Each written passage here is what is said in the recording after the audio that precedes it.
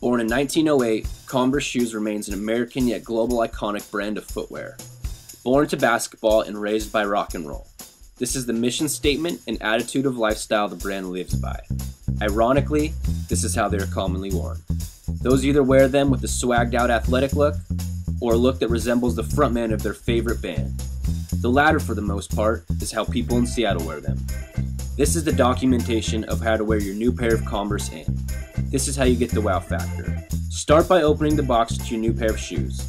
Then you lace them up in the style of your choice. Personally, I stick to the traditional crisscross lacing style, but do as you please. Finally, slide them on, tie them up, and you're ready to go. Find a nice sunny day, grab your board of choice, and take a ride to the ball field for a friendly game. Take your chances and round first with speed to make that close call slide into second. Then you can get up and take your charge at third. You'll probably make it, and you're guaranteed to get some dirt on those new shoes.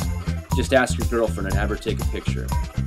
After that, you can grab your skateboard and take a nice, leisurely cruise to the skate park, where you won't only shred the ramps, but also snag a couple new rips on the laces and outer sole of your new skin. But your Converse shouldn't solely take a physical beating. They should be a part of who you are, and what a better way to do so by shedding a few tears and groans for some new ink in the skin.